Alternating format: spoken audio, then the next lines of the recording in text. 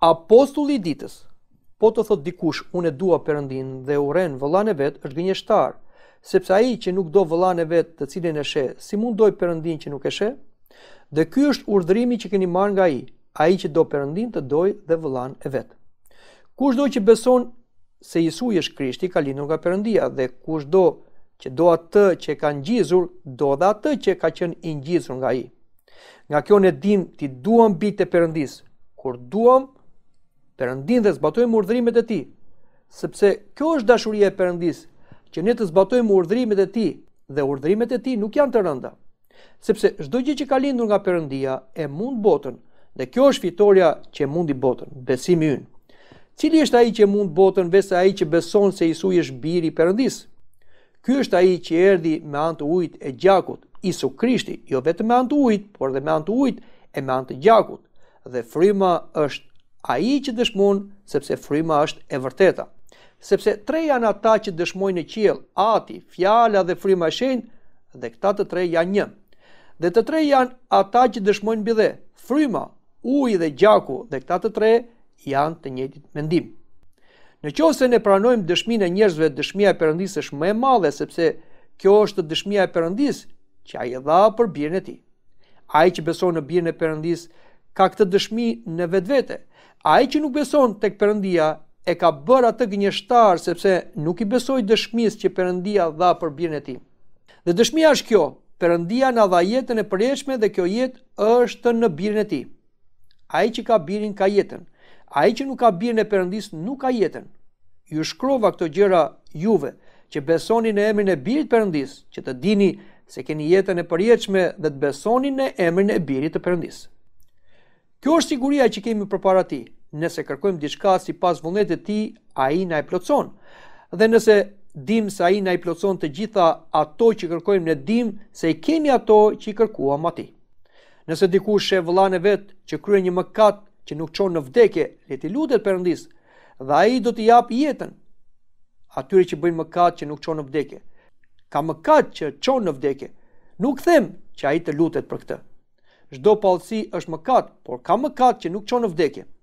Ne dim se kushdo që ka lindur nga Perëndia nuk mëkaton. Ai që ka lindur nga Perëndia e ruan veten e tij dhe i ligu nuk e prek atë. Ne dim se jemi nga Perëndia dhe se gjithë bota dërgjet në rikësi. Por ne dim se biri i Perëndis erdhi dhe na dha të kuptuarit që ne të njohim atë që është i vërteti, dhe ne jemi në të vërtetin, në birin e tij Jezu Krisht. Ky është i vërteti, Perëndi dhe jeta e përjetshme. Djema, ruani veten nga idhujt. Amin. Komenti i apostullit. Të nderuar dëgjues të radios Ngja dhe miq të Ungjillit, sot lexojmë nga letra e apostullit Joanit, letra e parë, kapitulli 4, vargu 20 deri në fund, dhe nga kapitulli 5, vargu 1 deri në vargu 20. Vargu 20 thot: po të thot dikush e dua Perëndin dhe urren vëllain e vet, është gënjeshtar, sepse ai që nuk do vëllain e vet, të cilën e sheh, si mund të doj Perëndin që nuk e sheh? Apostulli Joani na thot se dashuria për Perëndin, që është i padukshëm, është një dashuri e dukshme tek vllai që ne e shohim për ditë. Çdo njeri është krijuar sipas ikonës Perëndis, aq më tepër dikush që është bërë i krishterë duke besuar në Krishtin, ai është bërë i ngjashëm me Krishtin, pra është bërë një fëmijë i Perëndis. Kështu që të mos duash vllaun tënd në besim është paradoks, sepse ti nuk do Krishtin që është tek ai, pra nuk do Perëndin. Etrit e kishës thonë që rruga për të shkuar në parajs kalon nga porta e të afërmit. Vargu 21 thot: dhe ky është urdhrimi që kemi marrë nga ai që do Perëndin të doj dhe vëllain e vet. Pra, Zoti Jezu Krisht ju tha nxënësve, doni njëri tjetrin ashtu si unë ju desha juve. Ky është urdhrimi që apostujt e morën nga Krishti, edhe vet apostulli Joani, i cili quhet edhe nxënësi i dashurisë, dhe ai gjatë gjithë kohës që bëri apostullim këtë thoshte: doni njëri tjetrin. Madje na thuhet që kur apostulli Joani kaloi në moshë të madhe dhe kishte vështirë të fliste, atëherë njerëzit e mbanin dhe ai vetëm këto gjëra ju thoshte: vogëlush, doni njëri tjetrin. Sepse gjithë thelbi i besimit është do e Zotin, duhet të afërmin si veten tënde. Por le të vazhdojmë dhe të flasim edhe për kapitullin 5, vargu 1 na thot: kushdo që beson se Jezusi është Krishti ka lindur nga Perëndia, dhe kushdo që do atë që ka ngjizur, do dhe atë që ka qenë ngjizur nga ai. Pra, të krishterët kanë lindur nga Perëndia, ashtu si apostulli Joani e përmend në ungjillin e tij, pra në kapitullin e parë thotë, por të gjithë atyre që e pranuan ai u dha pushtet bëhen bijtë e Perëndisë, atyre që besojnë në emrin e tij, të cilët nuk u lindën as prej gjakut, as prej vullnetit të mishit, as prej vullnetit të burrit, por prej Perëndisë. Pra, ne kemi lindur me anë të ujit dhe të shpirtit, pra me anë pagëzimit dhe mirësisë, dhe jemi bërë bijtë adaptuar të Perëndisë. Por përveç saj që jemi bërë vëllezër me Krishtin, ne jemi bërë vëllezër me të gjithë ata që janë të Krishtit. Prandaj ne duam atë që na ka ngjizur, pra duam Perëndin, por duam dhe ata që kanë ngjizur Perëndia, pra duam edhe të krishterët e tjerë.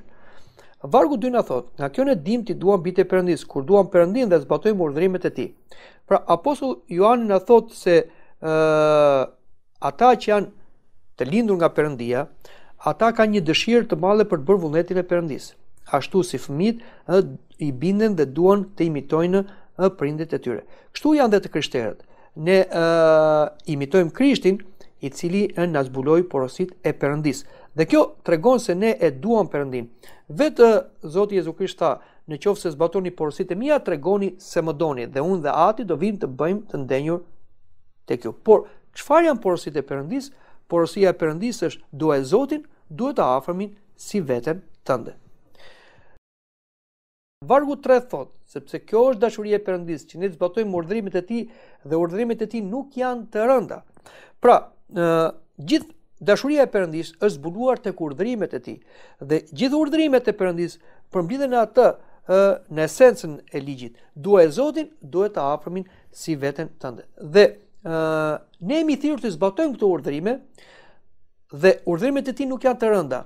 Normalisht për njerëzit e botës, për njerëzit e mëkatit, këto janë të rënda, sepse pavarësisht se e din se ligji i Perëndisë është i mirë dhe dashuria është e mirë, por nuk e bëjnë dot, sepse eci me ligjin e botës, me ligjin e mëkatit, me ligjin e urrëties, me ligjin e armiqësisë. Kurse për të krishterë është ndryshe. Ai që është lindur në Perëndin me anë të ujit dhe shpirtit, pra me anë të pagëzimit dhe mirësisë, ai që është bashkuar me Krishtin me anë të trupit dhe gjakut, ai është bërë një Krisht. Dhe ashtu si Krishti erdhi në këtë botë dhe zbatonte porositë e Perëndisë, kështu edhe neve, duke bërë Krishtër, duke marrë shpirtin e Krishtit, e kemi të lehtë pra për të zbatuar urdhrimet e Perëndisë që janë dashuri. Dhe kjo është diçka natyrale për ne të krishterët. Vargu 4 thot, sepse çdo gjë që ka lindur nga Perëndia mund botën, dhe kjo është fitoreja që mundi botën, besimi ynë. Pra, ai që mundi botën është Zoti Jezu Krisht, biri vetëm lindur i Perëndisë. Vetë Zoti Jezu Krisht ju shfaq nxënësve dhe tha, mos keni frikë, unë e munda botën. Por edhe të krishterët janë të lindur nga Perëndia nëpërmjet hirit, dhe nëpërmjet hirit ata bëhen të ngjashëm me Krishtin, dhe kështu e mundi botën. Prandaj thotë Shën Joani, kjo është fitoreja që mundi botën, besimi ynë, pra besimi në Jezu Krishtin. Dhe besimi e mund botën, sepse nuk është thjesht një besim intelektual, por është një mënyrë jetese. Dhe besimi e mund botën sepse, si thotë apostulli Pavli, besimi është siguria e gjërave që shpresohen dhe tregimi i gjërave që nuk shihen. Pra, besimtari shikon përtej kësaj bote, e cila është e kotë dhe kalimtare. Prandaj, edhe mendja jonë nuk është tek bota, por është tek ajo që pritet të vijë te mbretëria e Zotit dhe te qielli i ri dhe te toka e re. Vargu 5 thot, cili është ai që mund botën, vetë ai që beson se Jezusi është biri i Perëndisë. Pra, apostulli Joani thot, ai që mund botën është ai që beson jo vetëm se ekziston Perëndia, por se Jezusi është biri i Perëndisë. Kjo është shumë e rëndësishme dhe ai e shtjellon më poshtë këtë gjë, duke na thënë, ky është ai që erdhi me anë të ujit dhe gjakut, Jezu Krishti, jo vetëm me anë të ujit, por me anë të ujit dhe me anë të gjakut, dhe fryma është ai që dëshmon sepse fryma është e vërtetë. Apostulli Joani shkruan në këtë mënyrë sepse ai është duke folur kundër gnostik dhe heretik, të cilët thonin se nuk u kryqëzua biri i Perëndisë, po thjesht njeriu. Por çfarë thot apostulli Joani?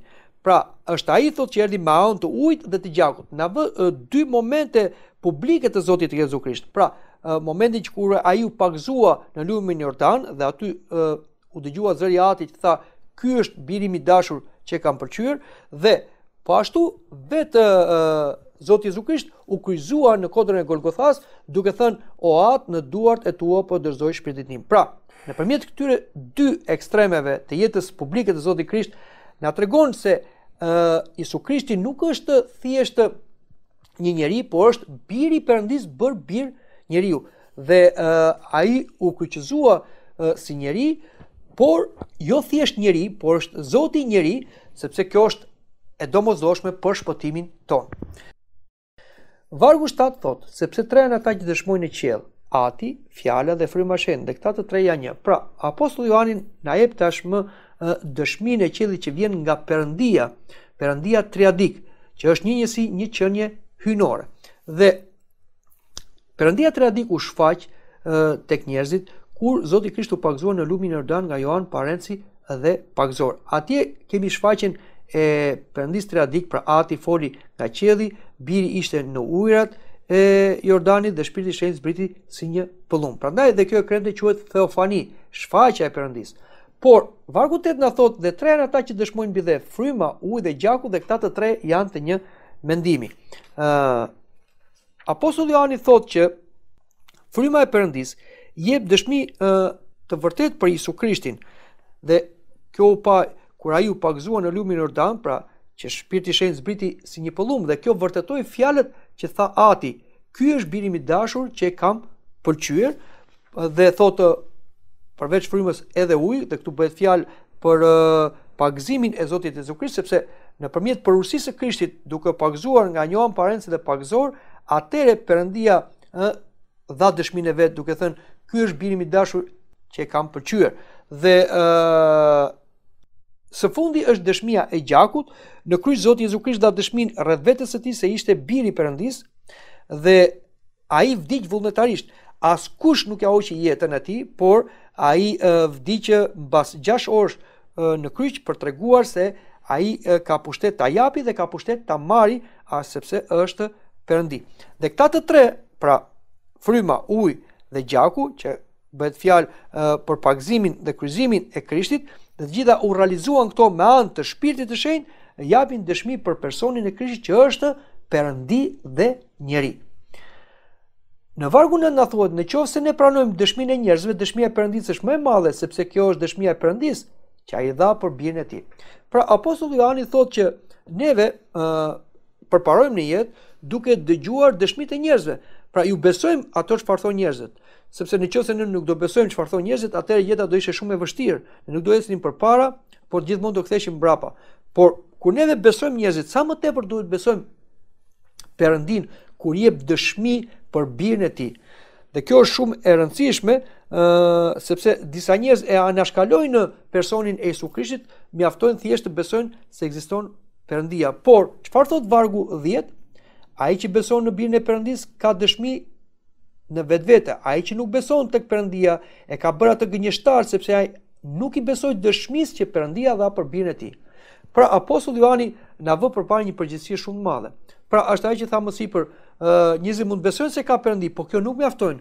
Njerëzit duhet besojnë jo Perëndinë e krijuar sipas imagjinasës së tyre, fantazisë së tyre, por Perëndi që është i vërtetë. Dhe Perëndia vërtet është Perëndia triadik, pra Ati, Fjala dhe Fryma e Shenjtë. Dhe Ati Perëndi dëshmoi vet për birin e tij që është biri im i dashur. Pra nëse ne nuk besojmë se Jezu Krishti është vërtet biri i Perëndis, atëherë ne bëjmë gënjeshtar Perëndin dhe blasfemojmë. Prandaj të gjithë ata që do dalin një ditë në gjyq përpara Perëndis, Perëndia do t'i bëjë një pyetje. Çfarë bëre me birin tim që e dërgova për ty? Pra, a e pranove si birin tim apo jo? Dhe kjo është një pyetje që ne do t'i japim zgjidhje këtu në tokë, sepse nëse ne nuk e pranojmë Jezu Krishtin si birin e Perëndis, atëherë ne bëjmë Perëndin gënjeshtar dhe kjo është një blasfemi që na ndan për jetë nga Perëndia. Vargu 11 thotë, dhe dëshmia është kjo, Perëndia na dha jetën e përjetshme dhe kjo jetë është në birin e tij. Pra Perëndia na dha jetën e përjetshme, po kjo jetë e përjetshme, që është jeta e Perëndis, na dhurohet nëpërmjet birit të tij, Jezu Krishtit, ashtu si dhe ungjillori Joan thotë në ungjillin e tij, në fillim ishte Fjala dhe Fjala ishte me Perëndin dhe Fjala ishte Perëndi. Pastaj ai thotë, në të ishte jeta dhe jeta ishte drita e njerëzve. Po Zoti Jezu Krisht në lutjen kryepriftërore thotë, dhe kjo është jeta e përjetshme, të njohin ty të vetmin Perëndi të vërtet dhe Jezu Krishtin që ti e ke dërguar. Dhe vargu 12 thotë, ai që ka birin ka jetën, ai që nuk ka birin e Perëndis nuk ka jetën. Apostulli Joani është kategorik duke në thënë jeta e përjetshme nuk gjendet në arsimimin, filozofinë, shkencën, veprat e mira dhe fen, por gjendet në besim tek Jezu Krishti, por jo vetëm në besim, por ai që ka birin e Perëndis, që do thot ai që është i bashkuar me Jezu Krishtin, dhe ky bashkim ndodh nëpërmjet mistereve, misteri të pagëzimit mirosit dhe mistereve të tjera të kishës. Vetëm kështu ne kemi jetën e përjetshme brenda vetes. Dhe në vargun 13 thot, ju shkrova këto gjëra ju që besoni në emrin e Birit të Perëndis, që të dini se keni jetën e përjetshme dhe që të besoni në emrin e Birit të Perëndis. Pra, është shumë e rëndësishme kjo, sepse apostulli kërkonte t'ju thonë të krishterëve që juve mos u mashtroni nga agnostikët të cilët mohojnë hyjninë e Birit, por ju e keni jetën e përjetshme sepse besoni në emrin e Birit të Perëndis dhe që kjo jetë e përjetshme qëndrojë te juve, atëherë ju duhet vazhdoni të besoni në emrin e Birit të Perëndis. Vargu 14 thot, kjo është siguria që kemi përpara tij. Nëse kërkojmë diçka sipas vullnetit të tij, ai na e plotson. Pra, duke pasur jetën e përjetshme, jetën e Perëndis brenda vetes tonë, ne jemi në një njësi me Perëndin, ashtu si edhe Zoti Jezu Krisht në lutjen e tij kryepreftërore tha: Tani unë nuk lutem vetëm për ata, por edhe për ata që do të besojnë me anë të fjalëve të tyre, që të gjithë të jenë një, ashtu si ti o atë je në mua dhe unë në ty, dhe ata të jenë një në ne, që bota ta besojë se ti më ke dërguar. Pra, duke qenë në një njësi me Perëndin, atëherë i krishtieri ka siguri të lutet te Perëndia, por ai do të lutet sipas vullnetit të tij, dhe kur lutemi sipas vullnetit të tij, atëherë Perëndia na i plotson. Vargu 15 thot, dhe nëse dim se ai na i plotson të gjitha ato që kërkojmë, ne dim se kemi ato që kërkuam atij. Pra, apostulli Joani thot që nëse ne lutemi sipas vullnetit të Perëndis, të gjitha ato gjëra që kërkojmë do t'i marrim patjetër. Dhe dikush mund të pyesi, por si mund ta di unë se kush është vullneti i Perëndis? Është një gjë shumë e thjeshtë. Vullneti i Perëndis zbulohet nëpërmjet fjalës Perëndis dhe zbulohet në Shkrimin e Shenjtë. Prandaj të krishterët duhet çdo ditë të lexojnë Shkrimin e Shenjtë, sepse atje kuptojnë vullnetin e Perëndis dhe aty mësojnë se çfarë kërkesash duhet t'i drejtojnë Zotit. Vargu 16 dhe vargu 17 na thon, nëse dikush e vëllan e vet se kryen një mëkat që nuk çon në vdekje, le t'i lutet Perëndis dhe ai do t'i jap jetën atyre që bëjnë mëkat që nuk çon në vdekje. Ka mëkat që çon në vdekje, nuk them që ai të lutet për këtë. Çdo pallësi është mëkat, por ka mëkat që nuk çon në vdekje. Tashmë apostulli Joani është kthyer përsëri te dashuria për vëllain, dhe dashuria për vëllain në besim nuk është të thjesht vetëm ta ushqesh, ta veshësh, ta përkrahash poshtë dhe lutja. Kjo është, mund të themi, dhe shfaqja më e lartë e dashurisë. Dhe për këtë do të lutemi, për atë vëllai që ka rënë në mëkat. Por apostulli Joani i ndan mëkatet. Ka mëkate që nuk çojnë në vdekje, ka dhe mëkate që çojnë në vdekje. Për mëkatet që nuk çojnë në vdekje, ai thotë që dhe na këshillon që ne duhet të lutemi. Kurse për mëkate që çojnë në vdekje, ne nuk duhet lutemi. Dhe kush është mëkati që të çon në vdekje? Mëkati që çon në vdekje është herezia. Pra, janë ata njerëz të cilët mbasi e njohën udhën e shpëtimit, ata e refuzuan dhe u kthyen në gënjeshtra, në mashtrime, duke mohuar hyjninë e Jezu Krishtit si biri i Perëndis dhe biri i njerëzit. Prandaj, për të tillë njerëz, thot apostulli Joani, nuk duhet lutemi sepse këta nuk mund ta pranojnë hyrjen e Perëndis, i rin kundër Perëndis, sepse gjithë mëshira e Perëndis, falja e Perëndis vjen nëpërmjet Jezu Krishtit si biri i Perëndis dhe bir i njerëzit. Prandaj edhe apostulli Pavli në letrën e tij thotë me heretikun, me sektarin, fol një herë dy herë dhe pastaj lëre. Prandaj për këtë tillë mëkat, thot apostulli Joani që ne nuk duhet të lutemi. Çfarë thot vargu më poshtë? Ai që ka lindur nga Perëndia e ruan vetveten e tij dhe i ligu nuk e prek. Atë që do të thot kemi një sinergji. Pra, është hiri i Perëndis, por është dhe përpjekja jonë për ta mbajtur këtë hir brenda vetes dhe atëherë i ligu nuk e prek atë. Në vargun 19 na thot, ne dim se jemi nga Perëndia dhe se gjithë bota dërgjet në ligësi. Apostulli Joani është përsëri kategorik. Ai nuk i shikon gjërat laramane, siç na pëlqen neve të shikojmë, por ai i shikon gjërat bardhëzi. Pra, o jemi të lindur nga Perëndia, o jemi të botës, e cila gjendet në ligësi. Kjo është bota e mëkatit, bota e pautësisë, dhe i krishtieri gjithmonë i ri kundër botës dhe duhet të ketë kujdes siç na thotë edhe apostulli Jakovis, nuk e dini se misia me botën është armiqësi me Perëndin? Vargu 20 thot, por ne dim se biri i Perëndis erdhi dhe na dha të kuptuarit që ne të njohim atë që është i vërteti dhe ne jemi në të vërtetin në birin e tij, Isu Krisht. Ky është i vërteti Perëndi dhe jeta e përjetshme. Pra, apostull Joani e përmbledh gjithë mësimin e tij duke na thënë, ardha e Zotit Isu Krisht zbuloi atë që është i vërteti, domethënë i vërteti Perëndi. Perëndia atë mund të njihet vetëm nëpërmjet Zotit Jezu Krisht. I vetëm lindur bir që është në gjithë atit, është ai që na i ka bërë të njohur. Pastaj apostulli Joani shton dhe ne jemi në të vërtetin në birin e tij Isu Krisht. Përsëri theksi vjet në faktin që nëse ne jemi vetëm në Isu Krishtin, mund të jemi në Perëndin. Askush nuk vjen tek Ati përveç meje, thot Zoti Krisht. Ky është i vërteti Perëndi dhe jeta e përjetshme. Dhe me fjalë të tjera, apostulli Joani po na mëson atë që mohoni gnostikët, pra se Isu Krishti është Perëndi dhe se jeta e përjetshme gjendet vetëm në atë. Dëgjuat komentin e letrës parë të apostullit Joanit.